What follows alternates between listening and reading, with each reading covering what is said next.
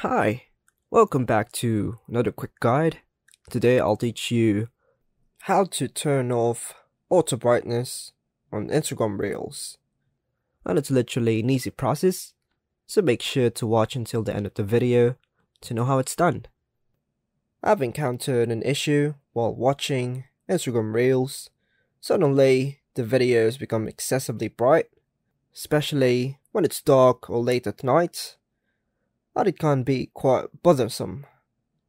So now I'll guide you through the options I've found to address this problem, although some of these options have limitations due to the nature of the feature.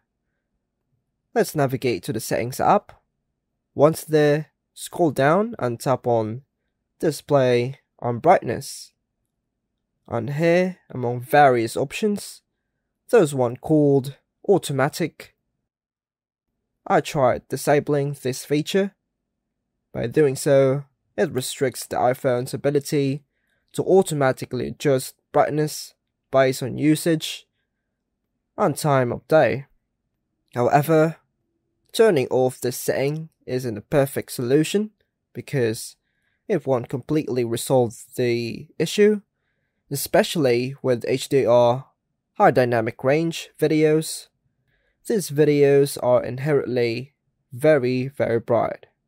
And both iPhone and the Instagram app are working on a fix for this problem.